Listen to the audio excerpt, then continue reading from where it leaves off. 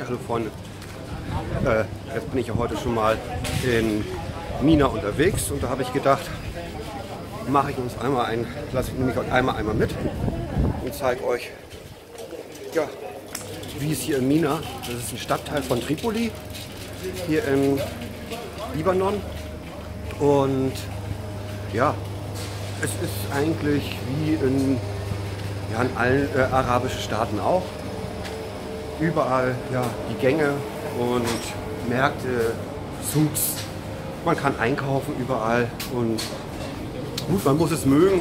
Ich sag mal, bin ja nur schon viele Jahre unterwegs in arabischen Staaten und mir gefällt das. Ich mag die Atmosphäre, mir gefallen die Leute und das Essen. Ich mag das Essen sehr gerne. Man kann hier alles sehr gut frisch kaufen. Also es gibt Hühnchen, Gemüse, man hat alles direkt, ja, alles hier frisch vor Ort und man kann hier alles einkaufen. Und ich gehe eben halt gerne hier einkaufen auf diesen Souks und Läden und Märkten. Mir gefällt das. Vor allem so ja, die Mentalität, das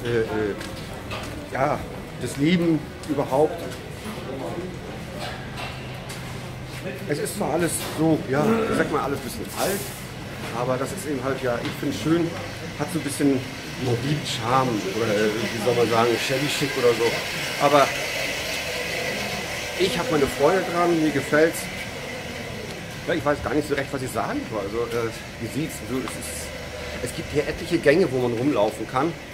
Das ist schon, ja, manchmal kann man sich verlaufen, aber wenn man ein bisschen, ich sag mal, Navigationsgerät im Kopf hat, dann kann man gut hier überall sich zurechtfinden. Und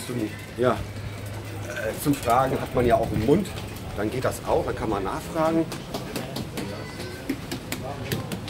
Ja, und die Leute, es wird alles verkauft, diese Wassermelonen und hier auf dieser Berg, das sind Säcke voll mit Schafswolle und dort werden Matratzen gestopft. Da kann man hingehen und kann sagen, ich brauche eine Matratze und lässt sich eben halt eine Matratze stopfen, neue.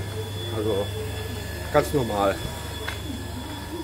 Und dann hier in dieser Straße, das gibt es auch ganz viel, sind die Kohlehändler. Weißt du, habt ihr jetzt gesehen? Also ich mag immer nicht so gerne die Leute jetzt hier einfach so ungefragt filmen. Der mag das schon. Und jedenfalls diese Kohleläden gibt es hier überall und da fahren auch Männer, Jungs mit Mofas rum und verteilen die brennende Holzkohle in der Stadt.